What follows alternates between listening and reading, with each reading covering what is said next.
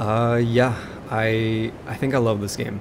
Elden Ring is a masterpiece. There's just no other word for it. Even a 10 out of 10 doesn't feel like it does this game justice. As someone who was incredibly excited leading up to its release, this game has somehow surpassed all of my expectations. I have not been this thoroughly engrossed in a game in years. Not only are the environments jaw-droppingly beautiful, not only does it have some of the best combat and level design From Software has ever created, it also packages all of that in an impossibly large world. I'm sitting here with over 60 hours in the game, and the end is still not in sight. If I had to guess, I'm probably at least 75%, maybe 80% of the way through. However, you never know with FromSoft. Also, keep in mind, I personally have a lot of experience with the genre, and if you're familiar with me at all, you'll know that I'm pretty good at these games. I'm saying that not to brag, but to say that those 60 hours are very likely closer to at least 80 for the average player, and I wouldn't be surprised if it took some people over 100 hours to do everything in this game. And that's not even touching the online stuff, which will increase that number significantly. So let's talk about it. Why is Elden Ring good? Why does it work? And quick note before we get into anything, this video will only contain footage from the first 2 regions of the game, and I'll do my best to not spoil anything major. If you've seen footage from the network test and a couple trailers here and there, you should probably be fine watching this video. I really do want everyone to experience the sheer joy and wonder of the big and small surprises in this game, and I know how special the first playthrough of a FromSoft title can be. I won't be going into any great detail for the topics in this video, so consider this just the broad strokes of what to expect and why I like this game so much. First off, I want to make sure we're all on the same page. This is a Souls game. It 100% has all of Dark Souls DNA, but cranked up to 11 and placed in a truly open world. And if you're somehow watching this video without knowing what the Souls series is, they're the series of games by developer From Software, and quite simply some of the best action RPGs ever. And Elden Ring has somehow surpassed them. It's simply the best. The only reason you wouldn't want to play this is that you can't unplay it, and attempting to go back to other games that attempt similar things will be difficult. Even if you've somehow bounced off of earlier FromSoft games in the past, I'd strongly encourage you to still give this one a shot, and I'll talk more about that later. For now, let's move on and talk about the world, map, and structure of Elden Ring. The environments of this world are consistently some of the most beautiful and stunning that I've seen in gaming as a whole. From the way the light pokes through trees as you're riding your horse, to how fog rolls across hills, the overworld is a treat to simply take in. The topography is also pretty crazy with how much this game plays with elevation, and from a purely artistic angle, I don't think I've seen a game top this. And that beauty isn't limited to just landscapes. You can explore caves heavy with atmosphere that are pitch black dark without a light source, or maybe it'll start raining while you're on the walls of a castle. It's so good. Also, I'm not usually a big graphics guy, but the shadows and the lighting and the reflections, it's just astounding to me how good it all looks. And it just gets better the more you play. There were moments where I legitimately had to set my controller down just to stare at my screen because of how awestruck I was. I won't show these to you because I want you to experience them for yourself, but wow. FromSoft has created some of the coolest looking areas I've seen in any game ever, and all of this is somehow contained within an absolutely massive map. I was expecting something less than half this size. If there's one thing I can guarantee that literally every reviewer will say, it's that this game is big. But anyone can make a big world. It feels like that's pretty common these days. But what's not common is just how dense this world is with things to discover and do. FromSoft has proven for years that they're the best in the business when it comes to designing levels, and they've extended that expertise into not only the interior dungeons, but to the world itself. There is so much to find, and I kept catching myself thinking something like, surely they wouldn't put something here. Surely this is just empty space. But time and time again, I was rewarded for my curiosity when exploring. Bro, what? How is there a cave here? How is there a cave here? It's a fucking big cave! Even beyond finding marked locations on the map, there's little things added to fill the gaps, like wandering enemies, carriages pulled by giants, bosses, and even giant bears. And side note, the pure panic of getting chased by a bear the size of an elephant that can knock down trees is really something that I think everyone should experience. And side note for that side note, destructible environments really make these encounters with large enemies feel especially grand and dynamic in a way that they never have before in past FromSoft games. So anyway, you're exploring and then you find a cave or some catacombs or something else. What is this side content actually like? Now, after the network test, there was some concern that this side stuff would be too short or simple, and quite frankly, what was shown off back in November was pretty lacking. At the time though, I felt that these were just introductions and not necessarily reflective of how they'd be for the entire game. And I was right. After the intro section, the length and complexity of these areas skyrockets, and they only continue to get markedly better the deeper you get into the game. Despite how many there are, there wasn't a single one where I felt like FromSoft phoned it in. Areas like Catacombs, for example, get noticeably more devious and memorable, with plenty of tricks and traps and loads of secrets hidden within. Some of the best content in the game is in these side areas, and I found myself spending anywhere from 15 minutes to sometimes hours in just one of these sections. Again, it does start out pretty simple and short early on, but trust me, you'll quickly find some lengthy stuff. That brings us to the structure of Elden Ring. If I had to give a number, I'd say roughly 85 to 90% of this game is quote-unquote optional. In that sense, it's kind of like Breath of the Wild in that you're exploring around at your own pace to get stronger before tackling the main stuff. And this takes many different forms. Maybe it's a dungeon, maybe it's a cave, maybe it's an overworld boss, maybe it's an abandoned village, maybe it's a castle, maybe it's a bunch of things, and I should stop reading off a list. The point is, there's a lot to do, and FromSoft has managed to make all of it engaging and worthwhile. And that's achieved primarily through two things. One, the raw quality of the level designs, enemy designs, and boss designs, and two, the power of secrets and surprises. One minute you might be finding your new favorite weapon, and the next minute you might stumble across an NPC questline. These sorts of surprises are spread out everywhere, and the effect that this has is that it makes you want to check every part of the map. There isn't obvious filler content like you might find in other open world games. It's that classic FromSoft quality of handcrafted design, but expanded to an absurd degree. I said this in the network test video, but instead of thinking of this game in terms of other open world games, think of it as one gigantic Dark Souls level with lots and lots of smaller Dark Souls levels scattered around throughout it. You know, the more I think about it, this game feels like 2, maybe 3 Souls games mashed together with how much there is to do. It's incredible. What about the rest of the game? What about the areas that aren't optional? These are essentially extra big traditional Dark Souls levels with the level design fans like myself have grown to love over the years. Stormveil Castle, the first one, is roughly the size of the entirety of Boletaria from Demon Souls, if not larger. And this size and complexity is maintained for the entire game with the rest of them. Some even get bigger. Straight up, these are the best levels FromSoft has ever created. They're so large and intricate and expertly crafted with fun encounters. There's also an impressive level of verticality in all of them, and the way they're all woven together is nothing short of a masterclass. Part of this is achieved through the new jumping mechanic. Going from rooftop to rooftop and scaling large structures has never been better. If the game was just these legacy dungeons and nothing else,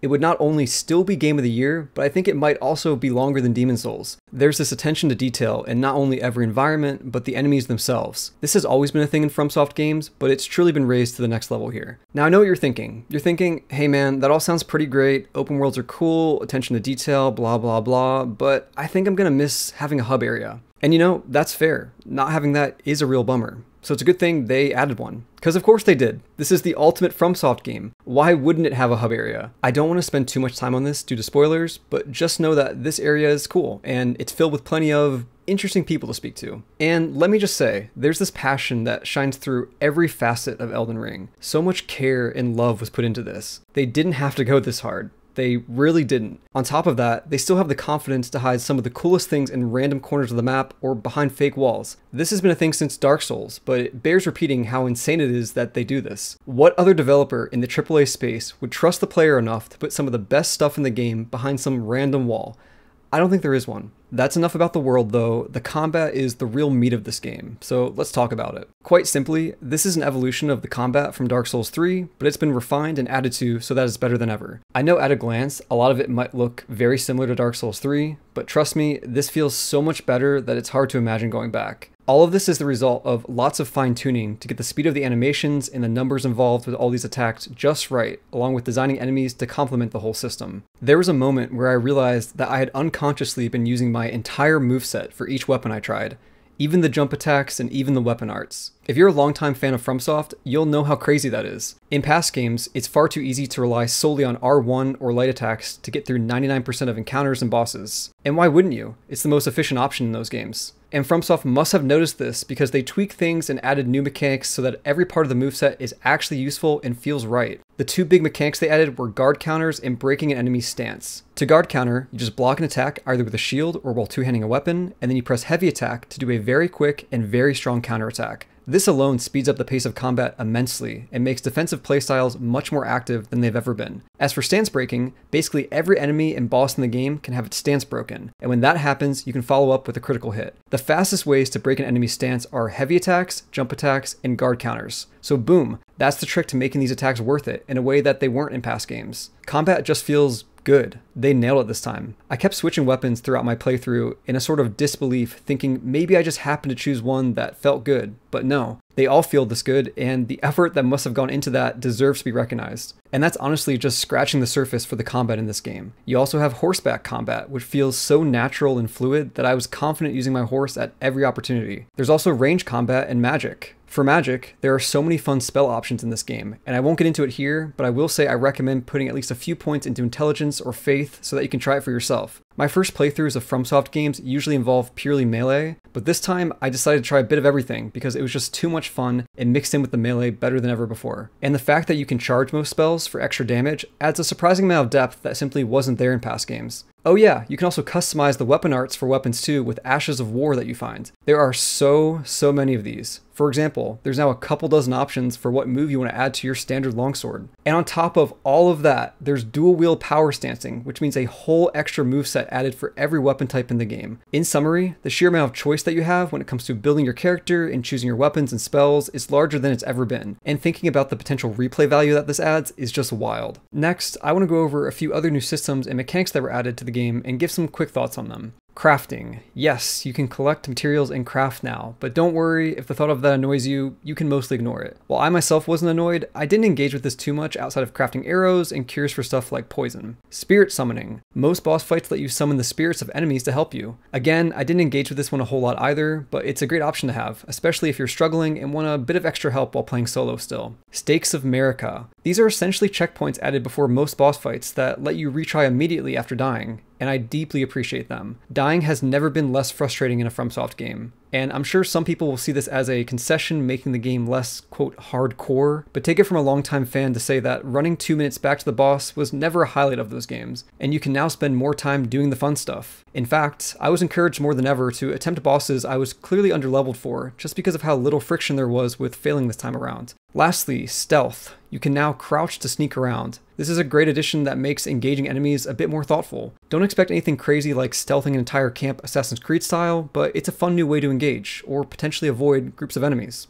Also, I want to briefly talk about the difficulty of this game because I know this was discussed a lot before release, and I have some thoughts on this. Overall, I would say FromSoft nailed it. They somehow made a game that's not only fun and challenging for longtime fans like myself, but one that's simultaneously accessible for new players. How is that possible? Well, it comes down to the structure of the game itself. Because it's open world, and because you have the choice of doing 100 things at any given time, that means you can always just leave if you're struggling and come back later when you're stronger. If you're more experienced like myself, you might not need to do this too often, but if you're new, this is a valid option and one that the game seems to welcome. And for the record, even I myself had to leave areas occasionally. There were several times where I found a boss I was massively underleveled for and just couldn't do it. So I marked my map and came back later. This is a double-edged sword though. You can unintentionally trivialize content by discovering it when you're over-leveled or over-geared. From that perspective, this game has the potential to be easier than past FromSoft games for experienced fans. This happened to me a few times, but I think it's just an unavoidable result of the game's open structure. They could have scaled certain areas and enemies to some extent, but I think that would have been the wrong call, as that almost never feels good. I'm looking at you, Elder Scrolls. Whenever I noticed that I was over-leveled, I made the conscious choice to equip a lower-level weapon and use it as an opportunity to experiment with different playstyles. Ultimately, it's up to you though, because there still is a lot of joy in steamrolling enemies as it reflects how much your character has grown. I want to be real clear though, this is still a hard game, and I lost count of how many times I died, especially in the dungeons. So don't take all of this as me saying the game is easy, because it's not. The movesets and designs of the enemies and bosses are seriously the best they've ever been, and you'll regularly be pushed to your limit. I know there are people who watch my stuff and have never touched a FromSoft game.